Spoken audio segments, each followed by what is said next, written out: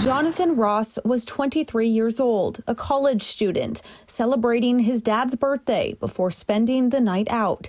He ended up at a friend's home where a loaded gun was left on a table before being handed to him. He is left-handed like I am, and he grabbed the gun with his right hand, and it discharged, and it killed him. For his mother, Lisa Ross, I mean, that was like my whole motivation. Motivation to turn tragedy into prevention. I just knew that after that gun tragedy happened, that I just did not want to have another parent lose another child that way. After her son's death in 2009, she launched Lock Arms for Life. This is what one of the bus ads looks like. With the goal of not only educating people on safe gun storage, but making room for action by offering free gun locks. It's been a learning process. I knew nothing about any of this kind of stuff.